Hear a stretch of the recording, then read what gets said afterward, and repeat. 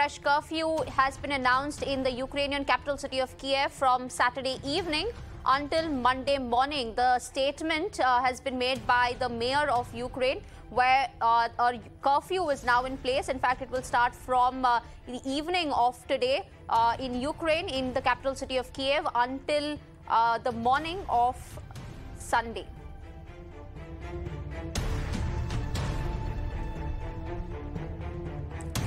Now, it's the second day of U.S. President Joe Biden's visit in Poland, the neighboring country of Ukraine. On the first day, Biden met with U.S. troops working under the NATO stationed in Poland. Today, he's scheduled to meet top Polish leaders and visit a refugee center in Warsaw. Biden's Poland trip comes days after he met in Brussels with NATO allies, G7 leaders as well as European Union leaders to discuss international efforts to support war-ravaged Ukraine.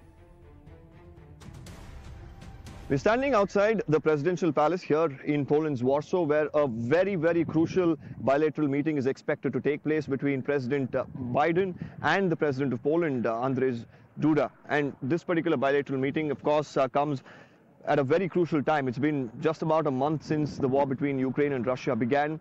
A lot has been spoken by President Biden during his visit at Brussels. A lot of indications that he has given that somewhere he did indicate that the war from Russia's end is being funded with the money that the European countries are paying for the gas and the petroleum that they're actually purchasing from Russia. So he's expected to make a statement as to how he could cut those funds to Russia.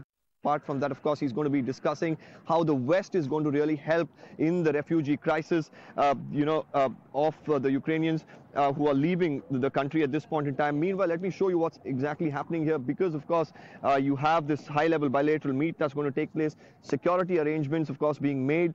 This entire place, of course, is being sanitized. A lot of police officers, military officials who are right now here. The area, of course, is slowly being barricaded. As of now, the movement of the U.S. president, of course, around Poland and where he's going to stay and all these details is being kept heavily guarded, because they do not want to, give out too many details of where he would be staying, the people he would meet. Of course, the bilateral meeting is something that's on his agenda.